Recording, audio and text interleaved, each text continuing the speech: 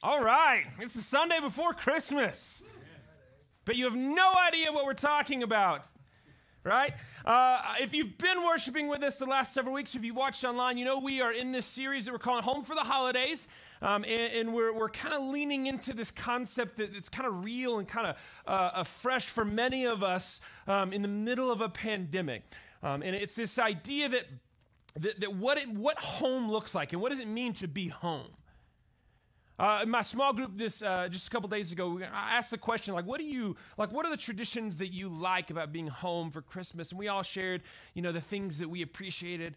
I talked about the family farm that we grew up on. We talked about kind of the traditions and that we like to do. I remember, did anybody grow up in a house where for Christmas, you kind of got dressed up even though you didn't really go anywhere? Is that anybody? That's what we did. My wife's family was not the same way. And so the anticipation for her family, you're wearing pajamas all day, right?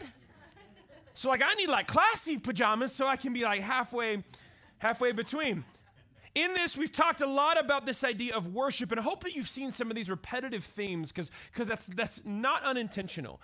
And it's interesting that all of these characters in the Christmas story have some things in common. Right? They're not home. Right? They're not at their physical dwelling. They're not at the place that they would have called home. Mary and Joseph were traveling. The shepherds were out in their field. Today we're talking about these guys, these wise men, right, who came from afar. And then there's also this element of worship that we see that happens. And we're going to explore that a little bit more today because as we've looked at these trends and this idea of this almost restlessness with the here and the now, the restlessness with this life that we are born into, the restlessness that maybe shepherds or the wise men felt, right? This longing for salvation that we have, right, is met with the presence of Jesus, who we celebrate at Christmas. He was born, he came, he was a baby. And in the middle of this restlessness with the world, people who did not feel at home found worship in the form of a Savior. I know I feel like we skipped to the end, in the very beginning. This is normally the part where I tell a funny story. But these are the recurring themes we're talking about. And so this morning we're talking about the wise men. We remember the wise men, right? Now I have an illustration, right? The wise men, they brought gold and frankincense for Jesus. And, oh, yeah. But wait, there's myrrh.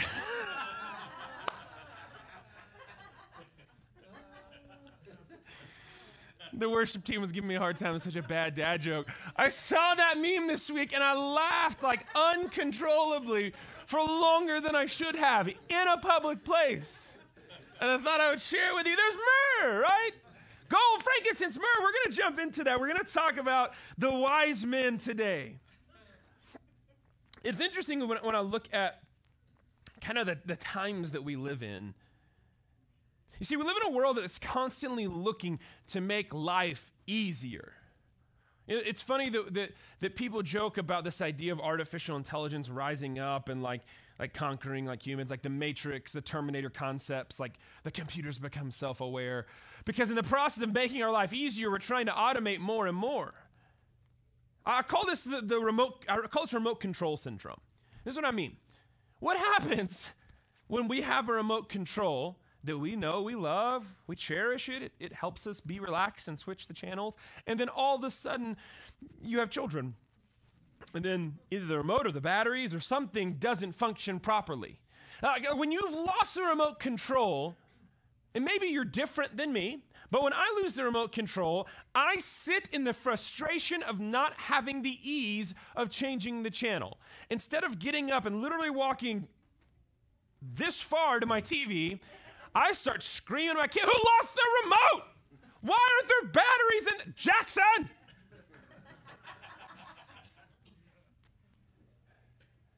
And then to make matters worse, I have a smart TV and I can use my phone. And so my children's like, well, Dad, can't you just use your phone? I don't want to use my phone. Where's the remote? And it's this idea that in the approach to make life easier, we have walked into a level of more apathy. And I see this all the time. I don't know why I need a robot in my house that I can talk to and tell Alexa to order me things from Amazon, but I do it because, It's so inconvenient now to pull out my phone or computer and actually go online to shop, because that's significantly more convenient than actually getting in the car and driving to the store that I want to pick up the item that I want. I have to tell the robot in my house to order it for me. In our attempts to make life easier, we've perpetuated a life of apathy. Right? It's not enough to have a phone with me wherever I go. You hear it sometimes, because this happens way too often. Like Siri talks sometimes while I'm preaching. But here's what I do. When I want to call somebody, especially when I'm driving, I'll go like, hey Siri, call, I'm not going to say it, but my dad. Don't call him right now. And she calls my dad. Or I'll say, hey Siri, send a text to my dad. Hey, cool, thanks for the present. Yours is on the way, right? Whatever it is, right? I use artificial intelligence to communicate for me. But sometimes when I'm driving behind the church, I don't get a great cell phone signal, and Siri says, working on that. 1 more minute, please.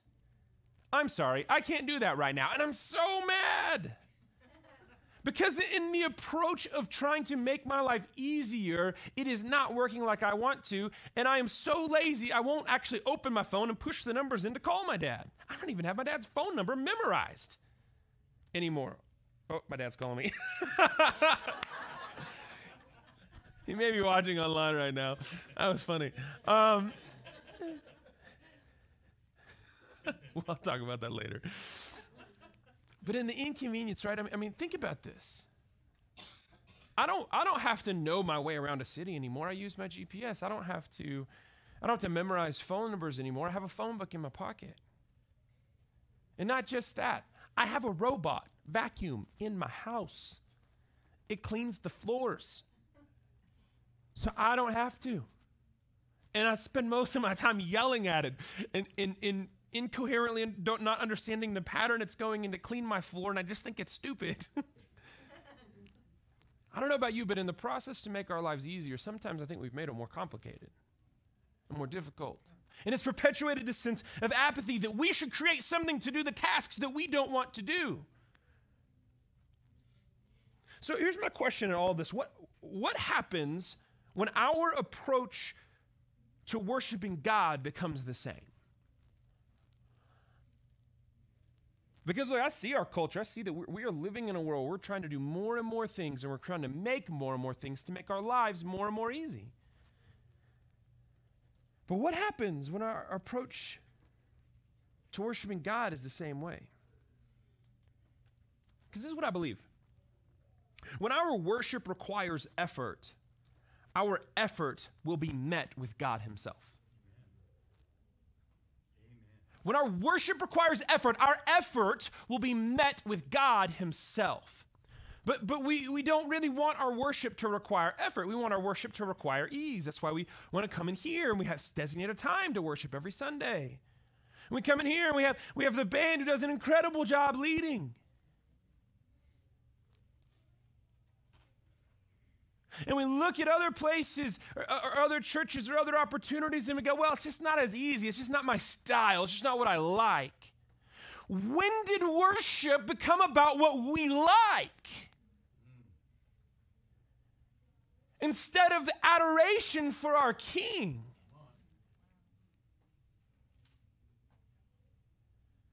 We're talking about worship today. It's a common theme. We talked about it last week. But it's a Christmas theme. We see this in Scripture. If you have your Bibles, flip over to Matthew chapter 2.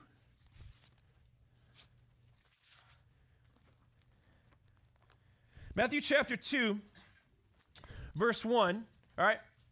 It says, now after Jesus was born in Bethlehem of Judea, in the days of Herod the king, behold, wise men from the east came to Jerusalem, saying, where is he who is born king of the Jews? All right? So here we have the wise men.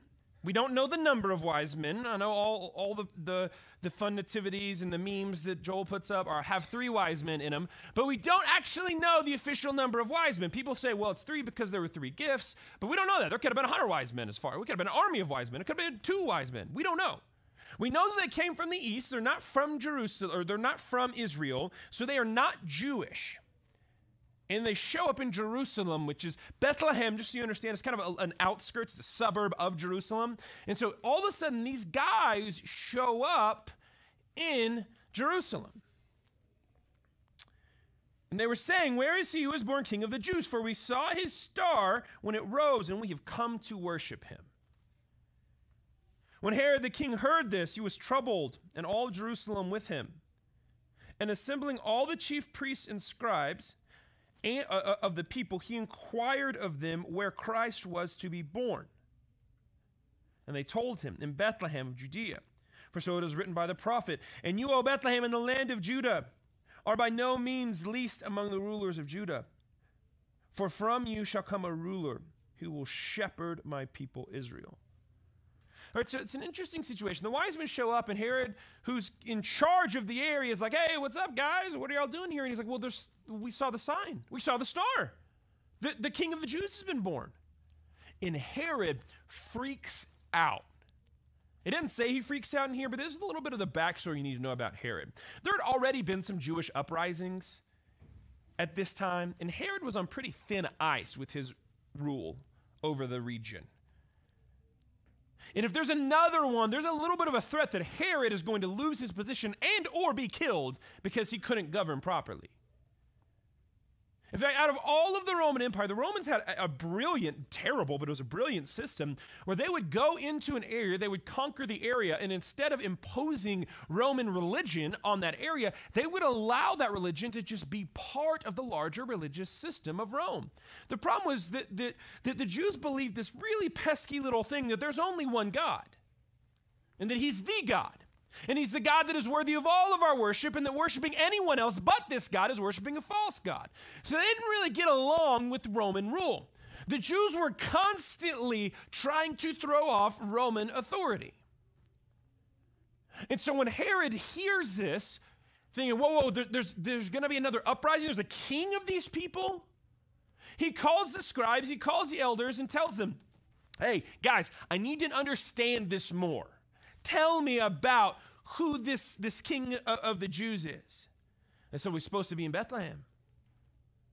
He's going to be a shepherd. He's born in Bethlehem. So then Herod, verse 7, summoned the wise men secretly and ascertained from them what time the star had appeared. And he sent them to Bethlehem, saying, "Go and search diligently for the child. When you have found him, bring me word, that I may too come and worship him."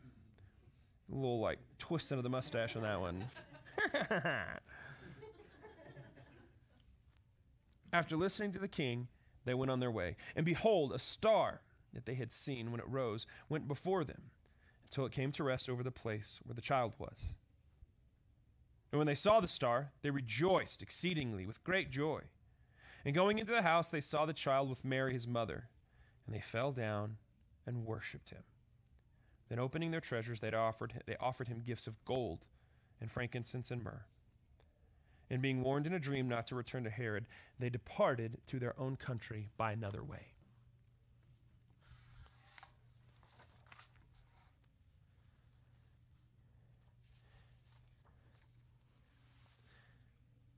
You know, the theme of worship and Christmas is one that resonates deep inside of me. The fact that so many people would come from so many different places, that shepherd, that wise men would come to this little town to find this child and worship a child as a king, shows that the movement of God. But here's the thing, it also shows that effort to seek out worshiping God. I love that the wise men left their comfort zone to worship. They were not at home. Right? They were out, similar to shepherds. They were living out of the doors. And they were not at home. There's an interesting Hebrew word for worship. It's this word right here. Avodah. And the interesting thing about the word that the Hebrews used for worship also meant work or serve. The Greek word also means to serve. And there's this idea that worship and service and work are interrelated. You know, we don't often associate worship and work because, there's this idea of Sabbath and we're not supposed to work. We go to church on our day off. Like there's this idea that work is work and worship is worship, and those should be separate. But for an ancient Hebrew, that was not a separate concept. It was the same concept.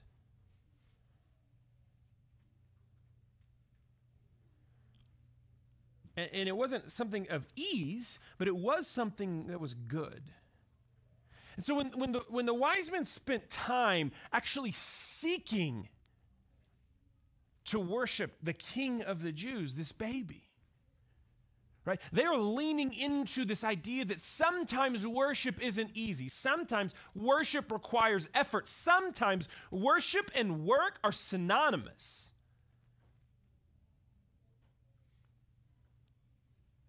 Here's the point, right? We should search out opportunities to worship God, even if it requires effort or work on our part. Or we should search out opportunities to work for God. Because worship and work and service and effort lend in themselves to a closer relationship with God. That's what I mean, right? The wise men were searching for God, right? The wise men knew to worship Jesus. The wise men knew to worship Jesus because, one, they were looking for Jesus, right? They recognized the sign of God and followed it to the feet of God. Matthew 7:7 says, ask and it will be given to you. Seek and you will find. Knock and it will be opened. You know what you don't find? That which you don't seek. If you want to find God, to worship God, you got to seek God. You got to put effort into it. There's got to be work associated with your worship. There's also a satisfaction that comes when you find something that you've been searching for. A few years ago on Christmas, I was looking for a present for Ashley, and it was kind of the very beginning of the whole weighted blanket thing. And I was like, man, Ashley would love a weighted blanket. So, I searched the internet, everything was sold out.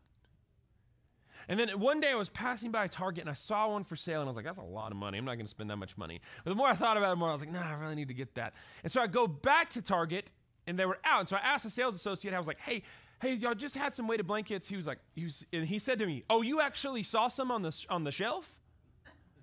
And I was like, yeah, like yesterday. And he was like, oh, no. If those are on the shelf, they're gone quickly. And I was like, oh man, but now in my head, like I know the perfect gift and nothing else will do. So I did what any sane individual will do, and I went to every Target in the metro Atlanta area, which is about 1 billion, to find this weighted blanket. And man, I went everywhere. Every time I went in, they were sold out. I would map it to the next closest Target. Sold out. Next closest. Sold out. Sold out. Sold out. Finally, about an hour and 20 minutes away from my house, at a Target, I forget, it wasn't Rome, it was I forget where, somewhere in the Atlanta metro area. I finally walk in, and on the shelf in this section are 2 weighted blankets. And I found one, and I thought about buying the second just in case the first was defective. So I wasn't doing that again. And I finally found it, and I was, yes, found it. And the satisfaction of finding the thing that I had searched for was almost as good as giving her the gift. Now, on a side note, I will tell you that weighted blankets are terrible. Here's the deal. It seems great. You're cold. You get in bed. You pull the weighted blanket up. It like snuggles you, and you're like, oh, this is great. And then you fall asleep. And then you wake up in the middle of the night, and it feels like something is trying to kill you. And the weighted blanket is like around your neck, and you're like, I can't breathe. And literally, after you fight to save your life, you push it on the floor and swear you're never using it again. That's the process for me and a weighted blanket. But the satisfaction that I had when I found what I was searching for is something a little bit more than even I can express. When we search for God, we are going to find God. It's a promise. So the question lends itself, how do we search for God? What does it mean to search for God? Like, do I go outside and go, God, I'm here, show up? Maybe. Obviously, we want to come in here and collectively and corporately search for God, but if this is the totality of your experience with God, I promise you're missing out on something awesome. What does it mean to search for God? There's a simple formula for this, right? Right? Scripture and prayer, right? The most that I know about God has come from this. The second most I know about God is praying to God, because prayer is the conversational language of God. And so I know this is going to sound a little elementary, but you want to seek God? Look in this. And look, I get it. It's not easy to always read this. It does not read as easy as a Nicholas Sparks novel, okay? I get that. The action's a little bit better, and the romance is too. I understand it's difficult. I understand sometimes we read things out of frustration. We go, I just don't understand. I'm seeking God. I'm trying to understand, but I'm just not there. So I want to give you a very simple tool, right? I don't love acronyms, but this is an acronym. So know that. There's a lot for me, right? It's the word SOAP. Maybe some of you have seen this. It's pretty common. A lot of churches use this. They'll develop SOAP guides to hand out to people. But all this is a very simple way of approaching Scripture. So I want to give you a practical tool that you can use as you read the Bible. And by the way, if you ever need a place to start, John. The first chapter is kind of a little weird, a little Platonism in there. Get past it, and it's real good. Right? Actually, even the first part's real good, right? All this means is SOAP. It's an acronym for Scripture, Observation, Application, Prayer. Here's what you do. You take your Bible, you find the passage you want to read, and you know what? You read it. You observe what it says. If you have questions, that's okay. I have questions when I read it. Write them down. Email me. There's a couple people that all we do is we meet and we sit and we talk about the questions they've come up with as they've read through Scripture, and it is the best thing I get to do. It's so much fun. And I don't even know all the answers, right? Observe, though, what does the Bible say? If you don't understand it, write the question down and either search for it or call someone who can help you find it. My email address is joel@lighthouseparker.com. Send me the questions. And then there's the idea of application, right? What do I apply from this to how I live my life? And then prayer. And it's as simple as, God, help me to understand more and help me to apply this to my life, right? Does that mean that you're going to be a Bible scholar overnight? Nope. But you know what that does? It positions you in a place of seeking. And Jesus said, seek and you will find. It's a simple tool to help us understand Scripture more. Turning our attention a little bit back to the story of the wise men. It's interesting when you look at all these nativities of what people assume the boxes looked like that the wise men handed Jesus.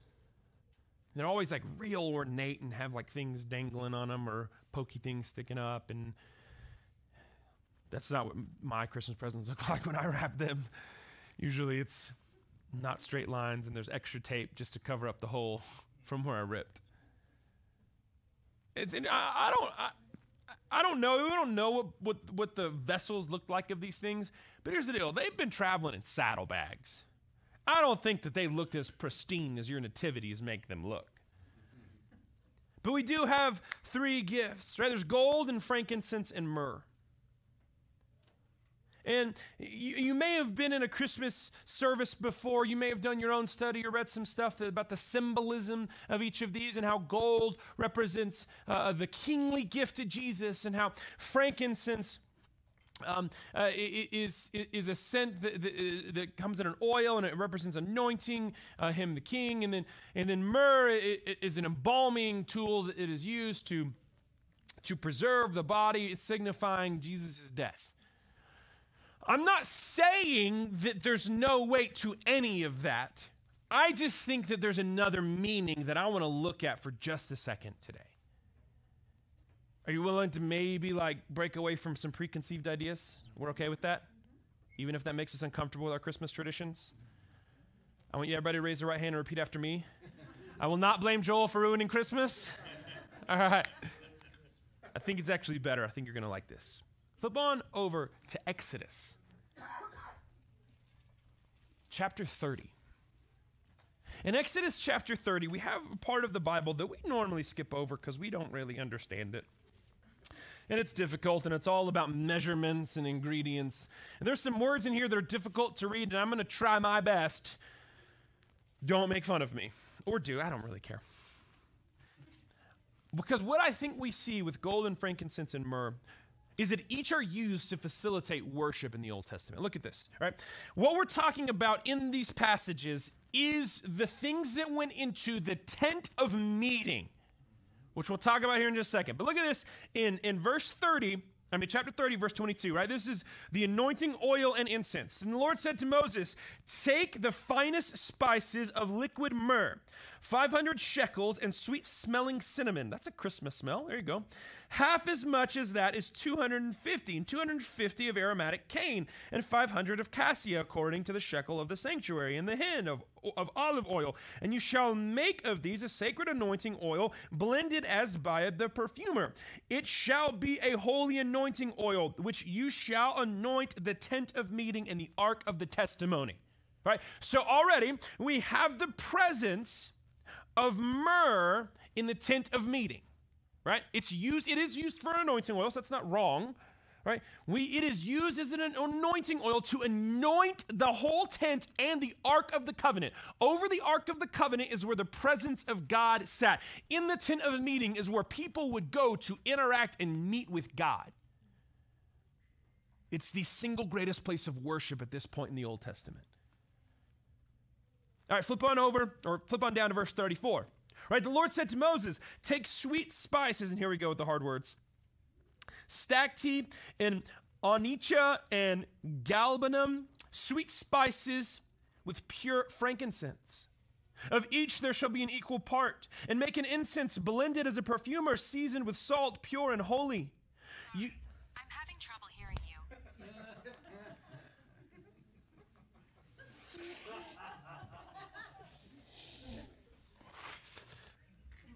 And make an incense blended as by the perfumer, seasoned with salt, pure and holy. You shall beat some of it very small, and put part of it before the testimony in the tent of meeting, where I shall meet with you. Flip on down a few more verses, chapter 31. See, I have called by my name Bezalel, the son of Uri, son of Hur, of the tribe of Judah. And I have filled him with the Spirit of God, with ability and intelligence, with knowledge and all craftsmanship, to devise artistic designs, to work in gold, silver, and bronze, in cutting stones for settings and in carving wood, to work in every craft. And behold, I have appointed him with Oholiab, the son of Ahisamach, of the tribe of Dan. And all I have given to all able men ability, that they may make all that I have commanded you. The tent of meeting, and the ark of the testimony, and the mercy seat that is on it, and all the furnishings of the tent.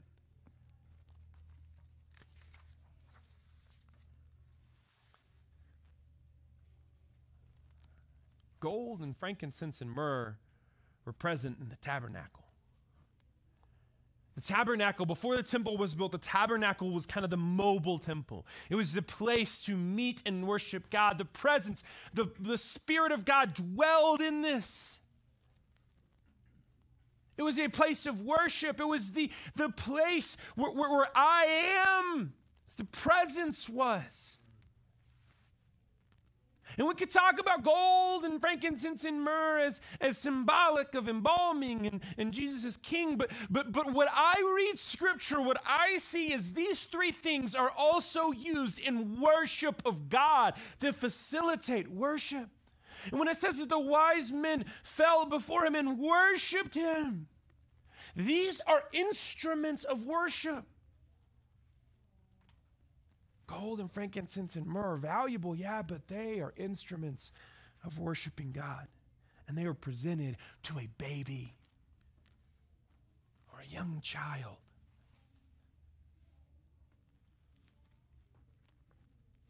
God is inviting us to a place of worship. And we should offer him our instruments of worship. Colossians 3:23, right? Whatever you do, work heartily as for the Lord and not for men. So here's my question that I want to put to you, that I want to put to us today. How can you work for God? How can you work for God? How do you experience effort? How do you put forth effort for God? How do you worship God? What instruments have you been given to worship the King of Kings? Worship, service. Look, we want to facilitate opportunities for people to find their purpose in worshiping and serving God. We have lots of opportunities to do that. That is not going to be how some of you put forth effort, because the truth is, for some of you, it's really easy just to serve, and you need to put more effort in worshiping God. Oh, well, I can do that. I've got time. Check. It's not about ease. It's not about the comfort. It's not about automating your worship. It's about putting forth effort to seek so you can find. So you can be uncomfortable. So we can leave our concept of home and seek the God that is creating a new home for us. Whatever you do, work at it as if working for God and not for man. There's a story, I was trying to figure out where I heard this because it's been so long, but I heard a sermon one time, the story of a man in this church who was struggling with how he could use his job to worship God. He had a tire changing business, right? He changed tires. That's what he did. He didn't really see the connection between his work and how he could work changing tires for God. So he started doing something small. He would write Bible verses on pieces of paper and the number, his cell phone number or his telephone number on the back of the piece of paper. He would put it in a bag and he would put it in between the hubcap and the tire. So the next time someone would change the tire, they would find that scripture. And it wasn't something that was huge, but it did require a bit of effort, right? Not just to write it out, but to make sure that every single time you put a tire on, you're also finding this and putting it in there. And he would get phone calls from people telling them how much that his effort had blessed them. Sometimes it's not about how hard the work is, it's about fulfilling the effort. And he found a way to worship and to bring other people into it. Here's the thing, I would love to give you a formula like I could with soap about, hey, this is how you put forth effort to worship. But the truth is that is a you decision. That is dependent upon you. So your prayer this week, even going into Christmas, God, how can I put forth effort into worshiping you? How can I lean in? We talk about this phrase, we're going to lean into worship. Was that like this? Do I lean to the drums because it's the loudest part? Like, what does leaning into worship mean? Put your effort there.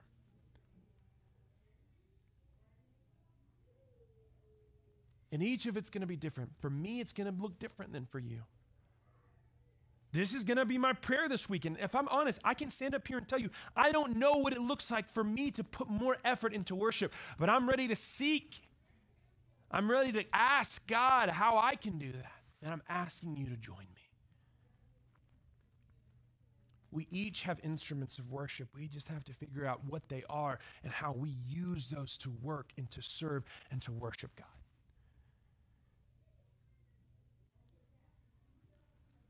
But when we do, we can see that the worship that we get to experience isn't just coming and singing a few songs. It goes beyond that. It's walking into a place where the words that we sing or the actions that we do mean something to the depths of who we are.